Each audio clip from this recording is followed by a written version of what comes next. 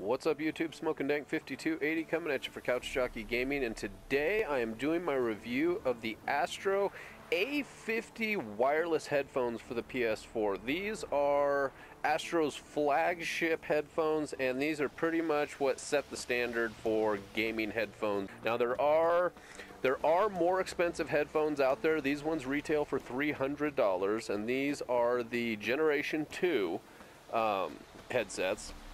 There are ones that retail for more, but holy shit, more than $300 for a set of headphones. That's for the audiophiles out there that are just like nuts about their sound. I can't even imagine spending over $300 for a set of gaming headphones. And that's one thing I want to mention first. This is a gaming review. I'm not using these to listen to music. I'm not using these to listen to movies, take phone calls, or anything like that. This is strictly how they sound for gaming on the PlayStation 4 and how the mic performs for broadcasting, recording video, as well as chatting on the PlayStation 4. So, now that we got that out of the way, there are a few other things that I would like to make clear that is specific to these headphones. I did not spend $300 on these. I bought these slightly used here locally from an adult gamer for $200. I could not see spending $300 on these. They sound great. I like the build quality. We're going to go over all of that, but they do have one fatal flaw for me, which is so fucking frustrating. I was ready to just chuck them out the window. So, thanks for watching. Let's get right into this. If you like the video, give it a thumbs up. For more videos, hit that subscribe button. But it is time to break down and see what the fuck is going on with the ASTRO A50s on the PS4. Whoa! Now the first thing you're probably going to say is, Smoke, those are not the PS4 ASTRO A50s, those are the Xbox One editions, and they are. However, the only difference between these and a PlayStation 4 is the color. These also came with the Xbox chat cable, so if I ever get the Xbox One, I don't have to go out and buy another chat cable. So in all honesty, the fact that they're white and green doesn't bother me one bit. I'm not a fanboy on either side. I just have a PlayStation because that's what I've been gaming on for years, and that's where all my friends are. But anyway, getting onto these, we do not have a detachable mic. We've got this flexible mic here, which is really, really sensitive. It mutes by just putting it in the up position. I'm gonna apologize for my camera just because I'm not used to having to do this all backwards. But that's how we bring the mic down. We've got, on the bottom, we've got our charging cable, as well as, or charging port, as well as the port for the Xbox chat cable. On the other side, let's see if I can do this without fucking this up too much, we have our volume control, and this is so difficult to do on the camera. We've also got our EQ right there, as well as our power button, which is just a simple push button on to turn them on, push it again to turn them off, hold it for a few seconds to put it into pairing mode.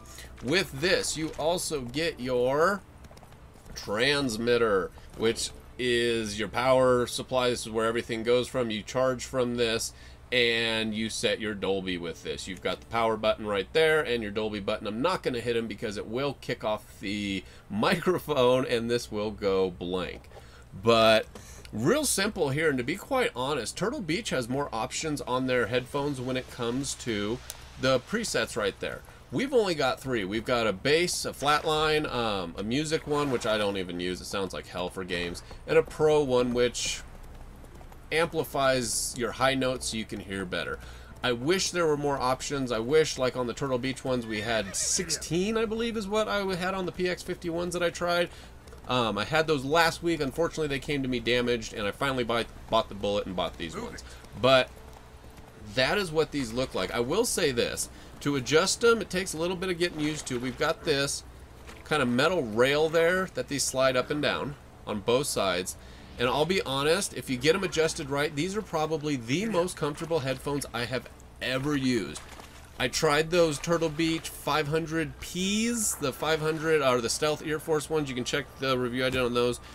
Fucking horrible. I've seen people trying to compare these to those 500s. Don't even bother. These could compare to the 800s. I haven't used the Turtle Beach 800s, but like I said, these are probably some of the most comfortable headphones I have ever put on. Other thing to note, which I forgot to mention, is on this panel, this clicks back and forth to adjust between chat volume and game volume. You set your master volume on with that wheel on the side, and then use that big old rocker button right there to set which direction you want to hear more. But the build on these is solid. They feel fucking great. The comfort is out of this world, but like I said, there's still one major flaw with them, and we're going to get to that here in just a second. Alright, so this is what the ASTRO A50 sound like on the PS4, just in regular chat mode. This isn't a voiceover or anything like that, not a commentary after the fact. This is while I'm playing, so you can hear what it sounds like and what it sounds like if you record the footage on the PS4, as well as this is what it'll sound like for... Oh, I need this guy to shut up. What it'll sound like for your friends listening to this in their chat. And I have no complaints about this. The sound has been really good. Everybody that I've talked to that can hear, that's been in a chat party, has said the chat is really good. So like you can see, in-game, we have no sound issues. And the actual audio that I'm hearing is amazing. Take care of these motherfuckers. There we go. Get that affinity too. So up next, I want to talk about what I don't like about these headphones. And I really wish that somebody had mentioned some of this stuff in the big reviews, because before I bought these, I read GameSpot, I read Kotaku, I read a bunch of other reviews, and everybody's saying these are the most expensive gaming headphones out there, but they are so fucking worth it. And overall, they really are. But I do have a couple issues with them. The first issue being the sound quality or the mic quality when trying to do a commentary using PlayStation's Share Factory program. Now, to be fair, that program has had issues with mics all over the board since day one. But here is a clip of what it sounds like doing a voiceover in PlayStation Share Factory. And note that I have the mic volume set just about as low as it can go without being muted. Turn down your speakers. It's going to sound like shit. I will cut it short. Today, I'm going to cover really quickly some of the new information we have for The Elder Scrolls Online's newest DLC that is coming out later this month for PC gamers and next month for console gamers. God, that just sounded fucking horrible. Okay, so moving on from that, there's got to be a fix for that. There's got to be a setting. There's got to be something out there. Astro will tell you to download the latest firmware, make sure your transmitter's on the latest firmware, and I can tell you mine is... all of it's on the latest firmware. It is all good to go, and that's what it sounds like. But the biggest issue I have with these headphones, and I cannot believe that a $300 set of headphones doesn't come with this feature. And once you hear, you're going to go, what the fuck? And I cannot believe that I did not read about this in any fucking review. And this issue has been an issue since 2012 with the first set of ASTRO A50s. There are pages and pages and pages of this shit on their forums, and they have done nothing to fix it.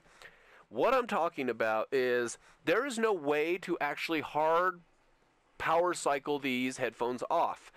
If they freeze up, like we know every bit of electronics these days does, your laptop will freeze up, Google Chrome will crash, Firefox will crash, your iPhone will crash, your tablet will crash.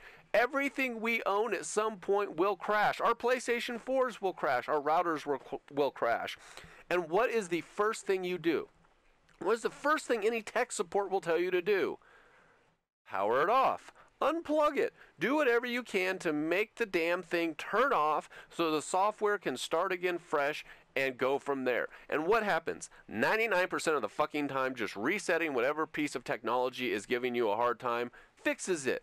Well, let me tell you something. There's no fucking way to do this on the ASTRO A50s. There is no way to actually power them down or do a hard reset in the event that they lock up. And let me tell you what, these are electronics. They will fucking lock up, and they do lock up. They locked up on me yesterday, and it took me 26 hours for the battery to die and to where I could reset them because they had to finally drain themselves. I cannot believe with these headphones that such a tiny tiny little oversight could literally bring these fucking headphones to their knees. What ends up happening is if your headphones freeze up, every single button is rendered useless. You cannot power them down, you cannot sync them, you cannot try to repair them, you can't pull the battery because there's no way to pull the battery. You are just fucked, and you have to wait 20-something hours if you're on a full charge. And I shit you not, 26 hours for my battery to completely die off of that little LED. Great battery life, but that's just some bullshit. How the fuck you don't put a power off button on these? That's just nuts. So everything being great on these, when your headphones lock up, which they almost guaranteed will at some point, because that's just the way technology works, you are literally fucked for the next 8 hours if you're lucky. Few hours if you've been drained, if the battery's almost already drained. But if they are sitting on a full charge, you are fucked for the next full day at least. My ticket from tech support says to let the battery drain. Now here's the thing, there is no phone number to call Astro. I'm dead fucking serious. There is no way to get a hold of Astro and say, hey, my headphones don't work. They fucking suck. I can't get them to turn off. What you have to do is email these motherfuckers, and it takes them 1 to 2 days to get back to you. So, in the time it takes for them to get back to you, your headphones will have already depleted their battery, and you will be able to plug them in and go ahead and play like normal. So, whoopee, your problem's been solved. But the big problem is, why the fuck is there not a way to power cycle these off? And I can only come up with a few reasons, and I'm going to give you my reasons, and these are the reasons that after these A50s finally die, and I hope they don't, I will not be purchasing another one unless they implement a way to power cycle these off. So, the reasons these don't have a power cycle off feature is, one, their designers, their techs, their specialists, their engineers were too stupid to put a power off button. If that's the case, I do not want to buy products from a company whose sole purpose, their biggest employees who design these things, are too stupid to realize it needs a way to hard power off. The second reason I can think that they didn't put one on is the fact that they are so arrogant to think that their hardware and their software will never fail, that it's just not necessary. That right there, that kind of arrogance, put me in a situation where I couldn't use these fucking headphones for 26 hours. If your company is that arrogant to think that your shit will never have an issue, I'm not doing business with you. Everything has an error. Everything fucking breaks at some point. You guys need to accept that. What other reason could they not have put a power off button? Is after the fact that they realized they needed one, it was a little too expensive and they didn't want to deal with the cost of that. If you can't put in like a $2, at most $2 switch, but let's be real, you're buying them in bulk, they're costing pennies, and adjust your firmware to hard turn off your fucking headphones, if that's not important enough for you, for your customers to be able to use these whenever they want, what the fuck is wrong with you, Astro? Again, not doing business with you. Other than that, I love these things. They're great. I can't fault them on anything other than a stupid feature that should be there and hasn't been fixed in years. It is 2015. They have had complaints about this since 2012 and it's not fixed. And for that reason, and that reason alone, I would not recommend you pick these up. Who the fuck doesn't put a power off button? But that's going to do it for this review. If you like the review, give it a thumbs up. For more videos, hit that subscribe button. I will be back. Oh, I can't believe I missed that. I'll be back with some more videos. Reaper will be back with some more videos. Thanks for watching. Smoke weed, play games. I am fucking out of here.